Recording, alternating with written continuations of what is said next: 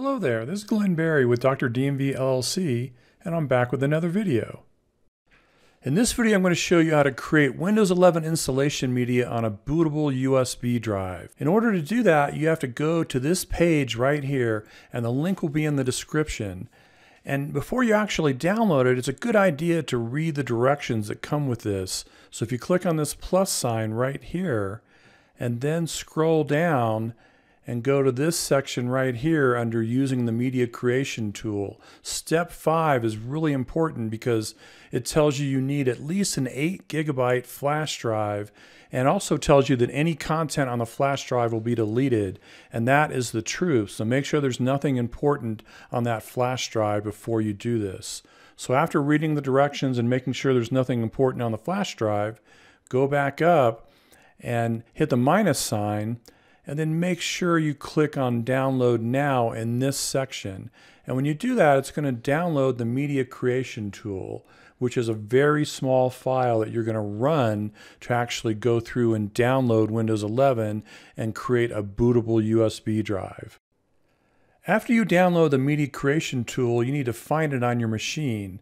By default, with most browsers, it's going to be in your Downloads folder, and that's where it is on my machine, and it's only about 9 megabytes in size. So once you find the file, you just need to double click on it, and that will start up the tool. And you can go ahead and minimize this window, and it's going to go through and do a few things before it offers you some options. So the first thing it's going to ask you is you've got to accept the license terms. And if you're bored, you can read all of this, but whether you read it or not, you have to accept it or else you can't go any further. So you accept that, and then it's going to go through and check out a few more things, and then it's going to come up and ask you a couple questions. And it's going to read your machine that you're doing this on to pick up what language you're using. And if for some reason you want to change to a different language, you can uncheck this checkbox and then pull down the language drop down and pick whichever language that you want to use for your Windows 11 installation media. So I'm going to leave it for English United States. And the edition, you can't change it. It's just Windows 11. So that's all you can do there. So we'll go ahead and hit next.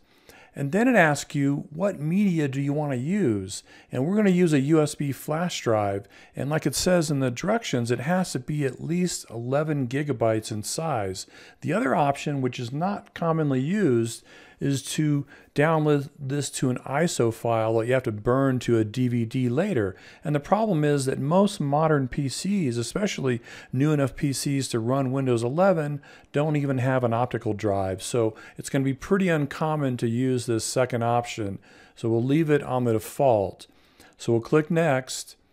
And then it asks you, okay, which drive do you want to use? And you have to have your USB drive in a USB port so you can see it. And it's important that you have it in the fastest USB port that you have available. So you might have a USB 2.0 port, which is not very good, or a 3.0 port on the top of your case, or you might have a 3.1 or 3.2 Gen 2 port. And what you're looking for is a port that's the fastest, that's 10 gigabits per second, if at all possible. So have the USB drive in the fastest port, and then it's going to show you which drive that it sees. And make sure that you understand that all the files that are already on that USB drive are going to be deleted. So if you know that and you're ready to go ahead and click Next.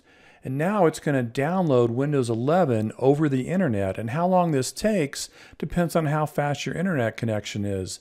And after it downloads it, it's going to actually create the installation media on your USB drive. And how long that takes depends on how fast the USB drive is and what USB port you plugged it into. So if it's a USB 2.0 drive and a USB 2.0 port, it's going to take a lot longer to write out the installation media.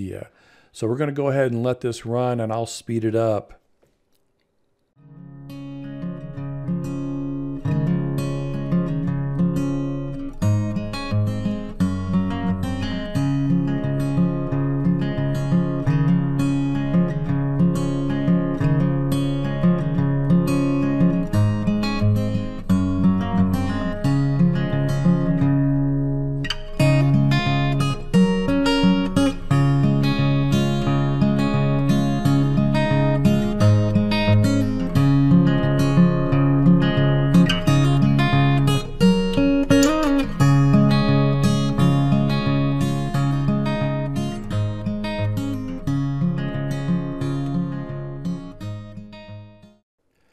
through this process, you'll have a bootable USB drive that has a copy of the Windows 11 installation program. This will let you install a fully functioning copy of Windows 11, but you'll eventually need a license key in order to activate it. And you can use this on a brand new machine or a used machine, a machine that you built from parts, but this lets you install Windows 11. This is Glenn Berry with Dr. DMV LLC, and I want to thank you for watching this video. If you liked the video, please hit the thumbs up button. If you have any questions, please leave a comment. And finally, if you want to see more content like this, please subscribe because that really helps the channel out.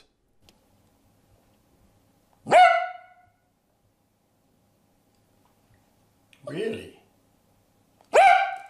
You have a lot to say.